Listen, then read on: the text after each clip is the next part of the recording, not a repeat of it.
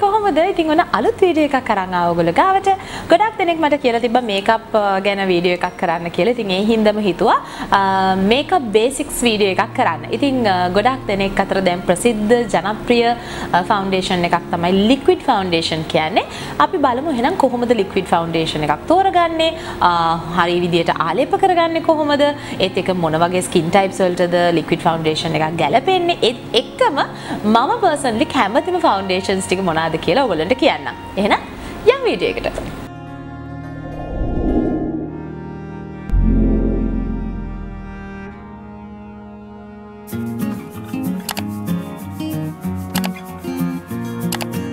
හරි ඉස්සෙල්ලාම අපි බලමු එහෙනම් කොහොමද මෙන්න මේ ලික්විඩ් ෆවුන්ඩේෂන් එකක් හරියාකාරව ආලේප කරගන්නේ කියලා. මොකද අපි කොච්චර ලික්විඩ් ෆවුන්ඩේෂන් හරියට තෝරගත්තත් වැඩක් නැහැ.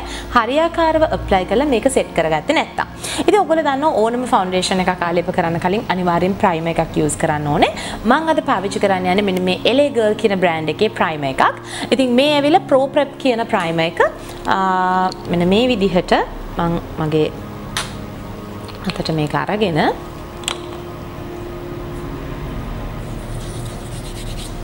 මගේ මූණේ ආලේප කරගන්නවා. ස්පෙෂලි T zone එකේ. මොකද T zone එක තමයි ගොඩක් වෙලාට ඔයිලි වෙන්නේ. ඉතින් ඒ හැටි තමයි වැඩිපුර ආලේප කරගන්න ඕනේ. ඉතුරු වෙන ටික මුළු මූණෙම අපි ගා ගන්නවා. අද ලික්විඩ් ෆවුන්ඩේෂන් එක විදිහට පාවිච්චි කරන්න යන්නේ LA Girl එකේ එනම් ෆවුන්ඩේෂන් දෙකක්. මම මෙතනදී ෆවුන්ඩේෂන් කලර්ස් දෙකක් පාවිච්චි කරනවා. මොකද මගේ ස්කින් කලර් එකට මැච් කරගන්න පුළුවන් මේ ෆවුන්ඩේෂන්ස් දෙක මැච් කරාම තමයි. එක ෆවුන්ඩේෂන් එකක් ඇවිල්ලා ඒගොල්ලන්ගේ එන soft honey කියන කලර් එක. මේ soft honey කලර් එක මම මුලින් ගත්ත ප්‍රොඩක්ට් එකක්. අතට මේක චුට්ටක් ගාලා ඉවරනාට පස්සේ එක ෂේඩ් එකක් විතර මට වඩා ඩාර්ක් වෙනවා. ඉතින් ඒක හින්දා තමයි මම මෙන්න මේ කලර් එක මික්ස් කරන්නේ. ඒකට මේ ඇවිල්ලා nude beige කියන කලර් එක. ඉතින් මේ දෙකම මික්ස් කරලා තමයි අද ෆවුන්ඩේෂන් එක මම කරන්න යන්නේ. ඉතින් ලික්විඩ් ෆවුන්ඩේෂන් එකක් අපි අපේ මූණට ගන්න කලින් සාමාන්‍යයෙන් අපිට පුළුවන් අපේ මෙන්න මේ අත පිටිපස්සට මෙතනට දා ගන්න පුළුවන් ෆවුන්ඩේෂන් එක නැත්නම් මෙන්න මේ වගේ පැලට් එකකට දාලා මික්ස් කරලා ආලේප කරන්නත් පුළුවන්. ඉතින් මම කරන්නේ පැලට් එකට දාගන්න එක. හදිස්සි නම් අතට දාගන්නවා. ඒ වුණාට අද මම පැලට් එක යූස් කරනවා. සාමාන්‍යයෙන් මෙන්න මේ soft honey කියන එකෙන් එක පම්ප් එකක් නැත්නම් පම්ප් භාගයක් තිබ්බත් ඇති.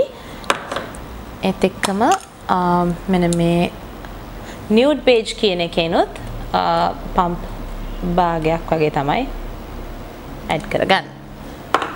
මේ දෙක මික්ස් කරන්න මම පාවිච්චි කරන්නේ කාලා කියන බ්‍රෑන්ඩ් එකේ එන මෙන්න මේ ෆවුන්ඩේෂන් බ්‍රෂ් එක.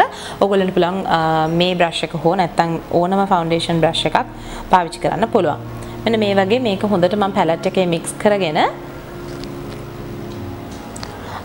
ඉස්සෙල්ලාම මෙන්න මේ වගේ මගේ මුළු මූණෙම මේක ඩොට්ස් තියා ගන්නවා.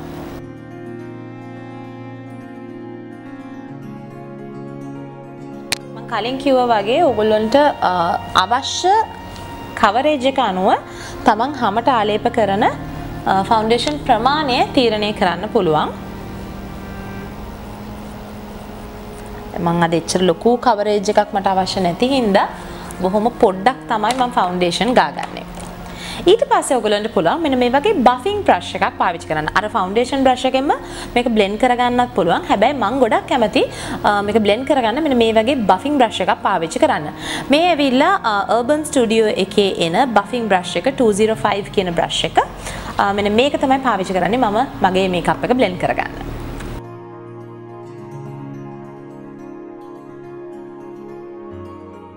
හොඳට මතක තියාගන්න සාමාන්‍යයෙන් ෆවුන්ඩේෂන් එකක් බ්ලෙන්ඩ් කරගත්තේ තමන්ගේ හෙයා ලයින් එකටත් මේක බ්ලෙන්ඩ් කරගන්න ඕනේ.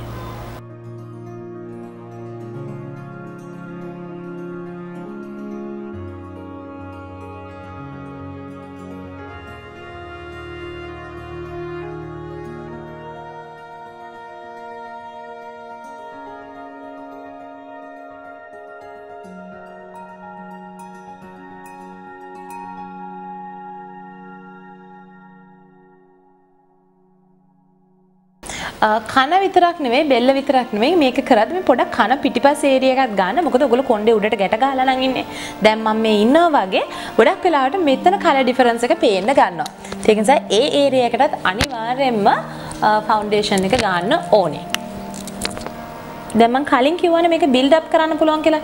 ඉතින් මගේ මේ හරිය තියෙන මේ පැචස් ටික කවර් කරගන්න මම මේකේ තියෙන ලයිට් කලර් එක, කියන්නේ නියුඩ් පේජ් එකකින් පොඩ්ඩක් දාගන්නවා මගේ පැලට් එකට. දාගෙන බෆින් බ්‍රෂ් එකෙන්ම මෙන්න මේ විදිහට ඒ කවර් කරන්න ඕන හරිය උඩ මෙන්න මේ වගේ බෆ් කරගන්නවා.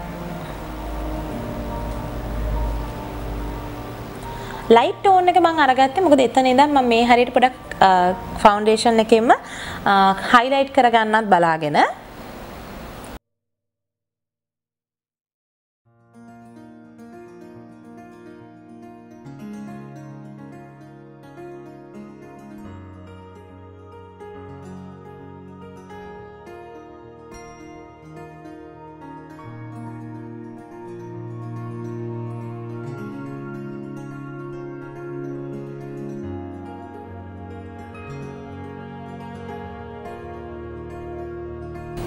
මෙන්න මේ විදිහට තමයි ලික්විඩ් ෆවුන්ඩේෂන් එක ඇප්ලයි කරගත්තේ.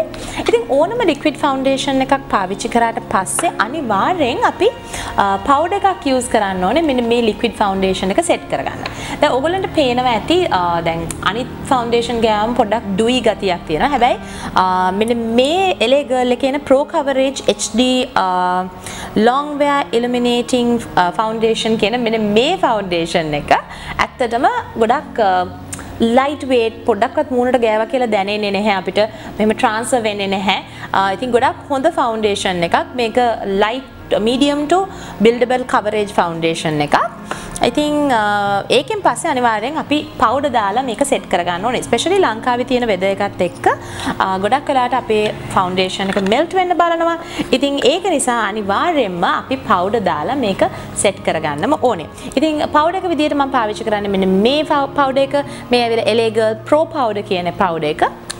මේකේ කලර් එක ඇවිල්ලා banana yellow කියන කලර් එක.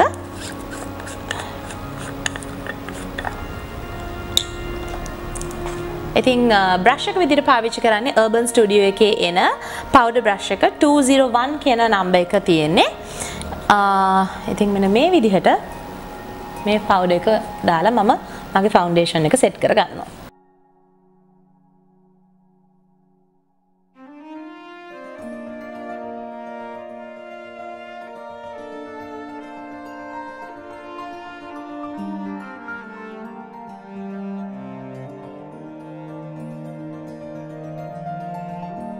ටිකක් මම වැඩිපුර powder use කරනවා liquid foundations පාවිච්චි කරනකොට මොකද මට තියෙන ටිකක් oily skin එකක්. ඉතින් හැමතිස්සෙම liquid foundation එකක් use කරද්දි mattifying එකක් නම් ගොඩක් හොඳයි. හැබැයි mattifying නොවන liquid foundation එකක් නම් මම ටිකක් වැඩිපුර powder දාගන්නවා. එතකොට මගේ හැමෙන් එළියට එන oil ටික absorb කරන්න පුළුවන් තරම් powder එකක් තියෙනකොට මට skin එක oily වෙන්නේ නැතුව ගොඩක් වෙලා තියාගන්න පුළුවන්. මේ විදිහට ලික්විඩ් බේස් එකක් කරගත්තට පස්සේ ඔයගොල්ලන්ට ඉතුරු මේකප් ටික ලේසියෙන්ම කරගන්න පුළුවන්. ඉතින් මම ඒ ටික කරගෙන ඉක්මනට මෙන්න. ඉතින් මෙන්න මේ විදිහට තමයි මම මගේ full makeup look එක create කරේ. මෙන්න මේ වගේ makeup look එකක් කරලා ඉවරනට පස්සේ ඔයගොල්ලන්ට පේනවා ඇති තාම මම අර powder දාලා තියෙන හින්දා කිසිම oiliness එකක් මුකුත්ම නැහැ skin එකේ. එහෙම අතට transfer වෙන්නෙත් නැහැ. ටිකක් මේකප් එක ගොඩක් වෙලා තියාගන්න ඕන නම් ඔයගොල්ලන්ට පුළුවන් මේ වගේ මේකප් ලුක් එක ෆිනිෂ් කරාට පස්සේ ෆික්සින් ස්ප්‍රේ එකක් නැත්නම් ෆිනිෂින් ස්ප්‍රේ එකක් පාවිච්චි කරන්න. ඉස්සෙල්ලම බලන්න ඕනේ ලික්විඩ් ෆවුන්ඩේෂන් එකක් වඩාත්ම සුදුසු වෙන්නේ කාටද කියලා. සාමාන්‍යයෙන් ලික්විඩ් ෆවුන්ඩේෂන් එකක් ඕනම ස්කින් ටයිප් එකකට පාවිච්චි කරන්න පුළුවන්. විශේෂයෙන්ම ඩ්‍රයි ස්කින් එකක් නම් ඔයාට තියෙන්නේ හොඳ ඩුයි ෆිනිෂ් එකක් තියෙන ලික්විඩ් ෆවුන්ඩේෂන් එකක් පාවිච්චි කරොත් නැත්නම් ඔයිල් බේස් එකක් තියෙන ලික්විඩ් ෆවුන්ඩේෂන් එකක් පාවිච්චි කරොත් ඔයාගේ හැමේ තියෙන ඩ්‍රයිනස් එක පේන්නේ නැති වෙන්න ලස්සනට මේකප් එකක් කරගන්න පුළුවන්. හැබැයි ඔයිලි ස්කින් එකක් නම් ඔයාට තියෙන්නේ මට වගේ දුක් වෙන්න එපා අනේ මට ලික්විඩ් ෆවුන්ඩේෂන් එකක් පාවිච්චි කරන්න බැහැයි කියලා දෙයක් කිව්වේ කියලා. නෑ. ලික්විඩ් ෆවුන්ඩේෂන් වල එනවා මැටිෆයිං ලික්විඩ් ෆවුන්ඩේෂන්ස් නැත්නම් ටිකක් ඩුයි ගතිය අඩු ලික්විඩ් ෆවුන්ඩේෂන්ස් එනවා. එහෙමත් නැත්නම් ටිකක් ඩුයි ෆවුන්ඩේෂන් එකක් වුණත් අපිට පාවිච්චි කරන්න පුළුවන් හොඳට පවුඩර් දාලා සෙට් කරොත්. ඉතින් ඒක නිසා ඒකයි මම වෙනසම කිව්වේ ඕනම ස්කින් ටයිප් එකකට පාවිච්චි කරන්න පුළුවන්. හැබැයි විශේෂයෙන්ම ඔයිල් බේස් වෙලා තියෙන ලික්විඩ් ෆවුන්ඩේෂන් එකක් නම් ටිකක් ඩුයි ෆිනිෂ් එකක් තියෙන ලික්විඩ් ෆවුන්ඩේෂන් එකක් නම් වඩාත්ම සුදුසු වෙන්නේ ඩ්‍රයි ස්කින් එකක් තියෙන කෙනෙක්ට කියලා. ඉතින් මේ ඕනම ෆවුන්ඩේෂන් එකක් පාවිච්චි කරාට පස්සේ ලංකාවේ තියෙන වෙදර් එකත් එක්ක අනිවාර්යයෙන්ම අපේ ස්කින් එක ටිකක් ඔයිලි වෙන්න බලනවා. ඉතින් ඒක නිසා පවුඩර් එකක් දාලා සෙට් කරගන්න එක අත්‍යවශ්‍යම කරුණක්. අනිත් වාසිය ඇවිල්ලා ලික්විඩ් ෆවුන්ඩේෂන් කියන්නේ සාමාන්‍යයෙන් මීඩියම් ටු හයි කවරේජ් එකක් ගන්න පුළුවන් ෆවුන්ඩේෂන් එකක්. අපිට ටිකක් ලොකු කවරේජ් එකක් ඕන නම් ඒක බිල්ඩ් අප්, ඒ කියන්නේ එකපාරක් ලේයර් කරලා ඒක උඩ නැවත නැවතත් ෆවුන්ඩේෂන් එක දාන එකෙන් අපිට ලික්විඩ් ෆවුන්ඩේෂන් එකක් බිල්ඩ් අප් කරලා අපිට ඕන කවරේජ් එක හදා ගන්න පුළුවන්. සාමාන්‍යයෙන් එක ලික්විඩ් ෆවුන්ඩේෂන් එකෙන් ෆවුන්ඩේෂන් එකේ තියෙන කවරේජ් එක වෙනස් වෙනවා. සමහර ලික්විඩ් ෆවුන්ඩේෂන් තියෙනවා ලයිට් කවරේජ් එකක්. ඒ කියන්නේ බොහෝම පොඩි කවරේජ් එකක් තමයි එකෙන් දෙන්නේ. නැචරල් ලුක් එක ගොඩක් වැඩිපුර තියෙන්න. සමහර ලික්විඩ් ෆවුන්ඩේෂන්ස් තියෙනවා මීඩියම් කවරේජ්. ඒ කියන්නේ අපිට අවශ්‍ය ඇතම් ලප කැරල් වගේ දේවල් මකා ගන්න පුළුවන් ටිකක් මැද ගණේ කවරේජ් එකක් තමයි ලැබෙන්නේ. හැබැයි මේ මැද මීඩියම් කවරේජ් එකක් තියෙන ෆවුන්ඩේෂන් එකක් අපිට පුළුවන් ලේයර්ස් දෙකක් විතර දානකොට ෆුල් කවරේජ් ෆවුන්ඩේෂන් එකක් බවට පත් කරගන්නත්. අනිත් ඒ ඇවිල්ලා ලික්විඩ් ෆවුන්ඩේෂන් එකක් අපි ෆවුන්ඩේෂන් එකක් පාවිච්චි කරලා අපි මේකප් එක කරගද්දි ගොඩක් වෙලාවට අපේ ස්කින් එක නැචරල් ලුක් එකක් දෙන්න බලනවා. සාමාන්‍යයෙන් පවුඩර් බේස්ඩ් හරි නැත්නම් කේක් බේස්ඩ් අපි පැන්කේක් බේස්ඩ් බේස් එකක් දැම්මොත් එහෙම ගොඩක් වෙලාවට ආටිෆිෂල් ගතිය පේනවා වැඩිනේ. හැබැයි ලික්විඩ් ෆවුන්ඩේෂන් එකක් පාවිච්චි කරොත් එහෙම වෙන්නේ නැහැ. නැචරල් ලුක් එකක් ඔයගොල්ලන්ට ගන්න පුළුවන් ලේසියෙන්ම. එහෙනම් දැන් බලමු මගේ පර්සනල් ෆේවරිට් ලික්විඩ් ෆවුන්ඩේෂන්ස් මොනවාද කියලා. ඉතින් අද මම මේ කරපු ෆවුන්ඩේෂන්ස් ටික නැවත ඔයගොල්ලන්ට කිව්වොත් එහෙම මේකත් මම ගොඩක් ආස ෆවුන්ඩේෂන් එකක්. මේ වෙලේ LA Girl එකේ Pro Coverage කියන ෆවුන්ඩේෂන් එකේ මේකේ මම කලර්ස් දෙකක් යූස් කරා. Soft Honey එකක් අනිත් එක Nude Beige කියන එක. මේ ෆවුන්ඩේෂන්ස් දෙකත් අතරම ගොඩක් හොඳ ෆවුන්ඩේෂන් දෙකක්. මම ගොඩක් ආස කරන. ඊට අමතරව LA Girl බ්‍රෑන්ඩ් එකේ තව එනවා එකක් Pro Matte කියලා ෆවුන්ඩේෂන් එකක්. මෙන්න මේක ගොඩක් හොඳයි ඔයිලි ස්කින් එකක් නම් ඔයාට තියෙන ගොඩක් හොඳ ෆවුන්ඩේෂන් එකක්. මේකේ කවරේජ් එකත් ඇත්තටම ගොඩාක් හොඳයි. ගොඩක් හොඳ හයි කවරේජ් ෆවුන්ඩේෂන් එකක්. මේකේ මගේ කලර් එක තියෙන්නේ ලයිට් ටෑන් කියන කලර් එක. ඉතින් මම ගොඩක් ආස ෆවුන්ඩේෂන් එකක්. මේක HD long wear matte foundation එකක්. ඉතින් ඔයාලට මේ LA Girl product ඕනම එකක් powder foundation primer වෙන ඕනම නිෂ්පාදනයක් LA Girl brand එකේ ඔයගොල්ලන්ට ගන්න පුළුවන්. Glamour Girls කියන page එකට ගියොත් මම මෙන්න මෙතන link එක දාන්නම්. අනිත් එක description box එකෙත් මම link එක දාන්නම්. ඒගොල්ලෝගේ page එකට ගියොත් මේ ඕනම නිෂ්පාදනයක් ඔයගොල්ලන්ට ගෙදරටම ගෙන්න ගැනීමේ හැකියාව තියෙනවා. මීට අමතරව මම පර්සනලි තවත් ආසම ප්‍රොඩක්ට් එකක් තමයි මේ ඇවිල්ලා Fenty Beauty එකේ එන ඒගොල්ලන්ගේ Pro Filter Foundation එක. මේකේ මගේ කලර් එක ඇවිල්ලා number 300 කියන එක තමයි මගේ කලර් එක වෙන්නේ. මේක ඇත්තටම soft matte long wear foundation එකක්. ඉතින් oily skin එකක් නම් ඔයාට තියෙන්නේ මට වගේ මෙන්න මේ වගේ mattifying liquid foundation එකක් පාවිච්චි කරොත් ඔයාලට ගොඩාක් වෙලා ලස්සනට වගේ foundation එක තියාගන්න පුළුවන්. ඊළඟට ගත්තොත් මං ඉස්සෙල්ලම පාවිච්චි කරන්න ගත්ත සහ අදටත් මගේ personal favorite එකක් තමයි MAC එකේ එන මෙන්න මේ Studio Fix liquid foundation එක. මේකේ මගේ shade එක NC42.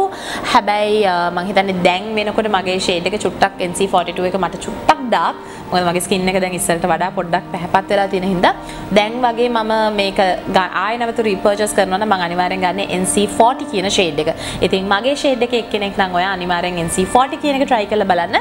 මට වඩා චුට්ටක් shade එකක් හෝ දෙකක් අඩු එක්කෙනෙක් නම් අනිවාර්යෙන් NC42 කියන shade එක වාට ගොඩක් ගැලපෙයි. ඉතින් මේ ෆවුන්ඩේෂන් එක ඇත්තටම dry skin එකක් තියෙන කෙනෙක්ට උනත් use කරන්න පුළුවන්. මොකද මේක mattifying foundation එකක් නෙමෙයි. මේක ගොඩක් oily skin එකක් තියෙන කෙනෙක් නම් මේ foundation එක පාවිච්චි කරනවා නම් හොඳට powder දාලා අනිවාර්යෙන් හොඳට set කරන්න ඕනේ. සාමාන්‍යයෙන් මේක පාවිච්චි කරනවා නම් මම මේකත් එක්කම Studio Fix powder එක තමයි පාවිච්චි කරන්නේ. ඉතින් මේක try කරන්න කැමති කෙනෙක් MAC products ගන්න ලේසියෙන් පුළුවන් කෙනෙක් නම් try කරලා බලන්න. ඊළඟට කතා කරොත් මම තවත් ආස ප්‍රොඩක්ට් එකක් තමයි මෙන්න මේ ෆවුන්ඩේෂන් එක. මේ ඇවිල්ලා Colourpop එකේ එන no filter foundation එක. මේකේ මගේ shade එක වෙන්නේ medium dark 115 කියන කලර් එක තමයි මගේ කලර් එක. ඉතින් මම ගොඩක් ආස ෆවුන්ඩේෂන් එක ගොඩක් හොඳ කවරේජ් එකක් තියෙනවා. ඒත් එක්කම මම ආසයි ඒකේ ෆිනිෂ් එකටත් මම ගොඩක් ආසයි. ඉතින් ගොඩක් හොඳ ෆවුන්ඩේෂන් එකක්, හයි කවරේජ් ෆවුන්ඩේෂන් එකක් Colourpop එකේ no filter foundation එක. මීට අමතරව මම කාලයක් තිස්සේ ගොඩක් ආසාවෙන් පාවිච්චි කරන තවත් ෆවුන්ඩේෂන් එකක් තමයි මෙන්න මේ ෆවුන්ඩේෂන් එක. මේ විල Revlon Photo Ready Air Brush Effect Makeup liquid foundation එක. මේකේ මම පාවිච්චි කරන්නේ 004 nude කියන කලර් එක. මේකේ තියෙන ස්පෙෂලිටි එක ඇවිල්ලා මේකේ SPF අඩංගු වෙනවා. මේකේ SPF 20ක් අඩංගු වෙනවා. ඉතින් ඒක නිසා ගොඩක් දහවල් කාලයේ liquid foundation එකක් විදිහට හොඳටම පාවිච්චි කරන්න පුළුවන්. අනිත් දේ ඇවිල්ලා මේ liquid foundation එක ඇතුලේ චූටි dust particles තියෙනවා. ගොඩක් වෙලාවල් වලට ටිකක් හොඳ shimmer එකක් අපේ මේකප් එකට එකතු කරන්න පුළුවන්. මෙන්න මේ foundation එක ඔයාලා පාවිච්චි කරොත්. ඉතින් මගේ skin tone එකේ ඉන්නවා නම් අනිවාර්යෙන් nude කියන කලර් එක try කරලා බලන්න පුළුවන්. ඊළඟට මම තවත් ආස ෆවුන්ඩේෂන් එකක් තමයි ලෝකේ ගොඩක් දෙනෙක් ආස වෙච්ච ෆවුන්ඩේෂන් එකක් මේක. L'Oreal එකේ True Match කියන ෆවුන්ඩේෂන් එක. මේක ගොඩක් හොඳ super blendable ඒත් එක්කම එක ගොඩක් ලොකු කලර් රේන්ජ් එකක් තියෙනවා. මම බැලුවේ මේක මැටිෆයින්ද කියලා. මේක මැටිෆයින් ලික්විඩ් ෆවුන්ඩේෂන් එකක් නෙමෙයි. ඇත්තට මේක ඕනම ස්කින් ටයිප් එකකට පාවිච්චි කරන්න පුළුවන්. මේකේ මගේ ෂේඩ් එක තියෙන්නේ 7W කියන කලර් එක, golden amber කියන කලර් එක තමයි මම පාවිච්චි කරන්නේ. ඉතින් මේක මම කාලෙකින් යූස් කරේ නැහැ.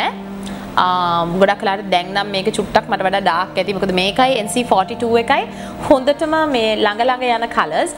so ඔයා මගේ කලර් එක නම් ඉන්නේ මේ 7W කියන කලර් එක නෙමෙයි 6W එක වගේ try කරලා බලන්න. ඊට පස්සේ තවත් මං ආස ප්‍රොඩක්ට් එකක් තමයි මෙන්න මේක. මේකත් ගොඩාක් හොඳ ෆවුන්ඩේෂන් එකක්. ඒත් එක්කම ඩ්‍රග් ස්ටෝර් ෆවුන්ඩේෂන් එකක්. ටිකක් එක්ස්පෙන්සිව් ගතිය අඩුයි. මේක ඇවිල්ලා Maybelline Super Stay ෆවුන්ඩේෂන් එක. මේකේ මගේ කලර් එක වෙන්නේ number 310 sun beige කියන කලර් එක. ඉතින් මේකත් මම ගොඩාක් ආස ප්‍රොඩක්ට් එකක්. හැබැයි මේක ගොඩක් මැටිෆයින් ෆවුන්ඩේෂන් එකක් නෙමෙයි. ඉතින් ඒක නිසා අනිවාර්යෙන් ෆුල් කවරේජ් ෆවුන්ඩේෂන් එකක්. අනිවාර්යෙන් මේක පාවිච්චි කරනවා නම් පවුඩර් දාලා සෙට් කරන්න අමතක කරන්න එපා. ඉතින් මෙන්න මේ ෆවුන්ඩේෂන්ස් තමයි ලික්විඩ් ෆවුන්ඩේෂන්ස් වලිනුත් මගේ පර්සනල් ෆේවරිට්ස් ටික. තව ගොඩාක් මම ලික්විඩ් ෆවුන්ඩේෂන්ස් යූස් කරනවා. හැබැයි මේ ටික තමයි මම ආසාවෙන් පාවිච්චි කරන ලික්විඩ් ෆවුන්ඩේෂන්ස් විදියට තියෙන්නේ. ඉතින් මම හිතනවා මේ වීඩියෝ එකෙන් ඔයාලා අලුත් දෙයක් ඉගෙන ගන්න ඇති. ඒත් එක්කම ආසාවෙන් බලන්න ඇති කියලා හිතනවා. එහෙනම් අලුත් වීඩියෝ එකකින් ඉක්මනටම හම්බෙමු. බයි.